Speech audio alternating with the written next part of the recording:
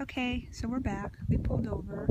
I feel like I shouldn't talk too loud because it's like really quiet and beautiful here. I feel like it's holy or something. That's probably the best word I can think of to describe it. Just like sacred ground. So the ocean in front of you is probably more of the Slavers Bay area. There's a smattering of houses down there where people actually live. And then I'm gonna walk up to the train and get pictures. Okay. And up to the right, there's a bunch of sheep.